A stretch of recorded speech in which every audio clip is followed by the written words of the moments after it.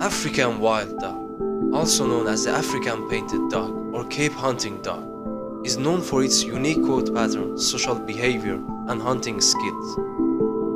Wild dogs are highly social animals, living in packs that can consist of up to 30 individuals. Unlike domestic dogs, wild dogs have 4 toes instead of 5 on their front feet. They are excellent long-distance runners and can sustain speeds of up to 37 miles per hour while hunting. Wild dogs have a unique hunting strategy. They work as a team, often using cooperative hunting techniques to bring down their prey. Their hunting success rate is one of the highest among predators, with studies suggesting the success rate of around 80%.